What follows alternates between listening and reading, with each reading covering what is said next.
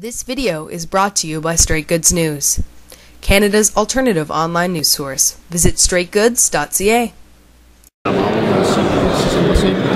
just want to comment firstly on the day of action today by the Public Service Alliance Canada and obviously indicate our disappointment.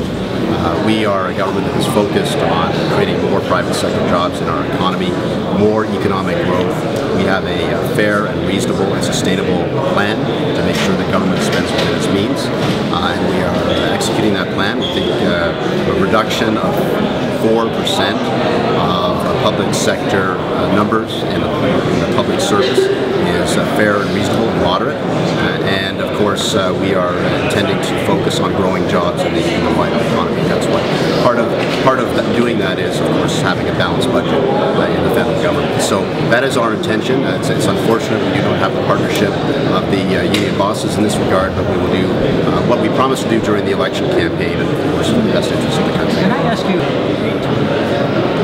I don't have a second driver, but I have one driver. But yeah, absolutely. We have ministers work long hours, and frequently drivers have to work the hours that the minister is working. They have to be on standby. We also, of course, have a taxable benefit that we pay for the use of that vehicle that comes off the paycheck of every minister, and I think that's fair and reasonable as well. But you're raising an important question, which we take seriously. We're always looking for ways to deliver better services for us to the taxpayer, and that could be one area that we can look at. Some ministers have their drivers as exempts.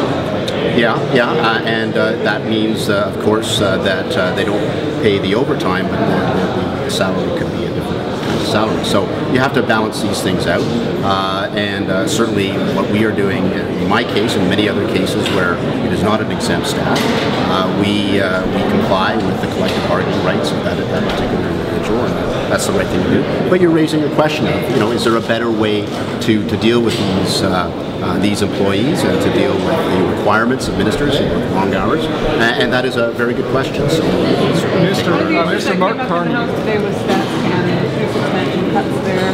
How do you think you can ensure that statistics are reliable and look, let me say a couple of things. First of all, our reductions are fair and moderate. I think 4% of the workforce is not unreasonable in these times to get us back to balance. 70% of our staff reductions have been in back office and administrative positions, do not affect frontline at all.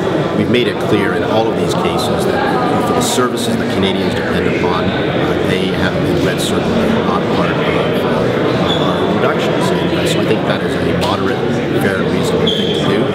Now, let me just say, in the case of the notices that went out yesterday, including Statistics Canada, it's the same process of workforce adjustment, which you know, and I'm counting on you to explain this to to the people that follow you, that, of course, you send out notices, but not all those people are going to be laid off. There's a wider class of people who are potentially affected, but of course, at the end of the day, will not be affected by those decisions.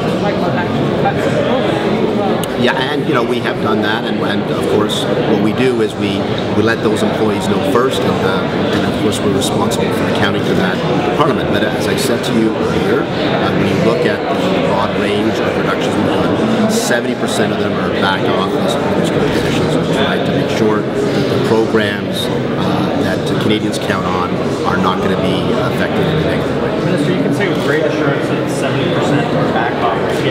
We're not hearing clearly what the cuts are. Why can you give precise statistics on who's being cut, but not tell Canadians what services, what roles, what jobs are being cut? Well, we in fact are. If you look at page 213 of the budget, we had a nice chart there, looked at it department by department.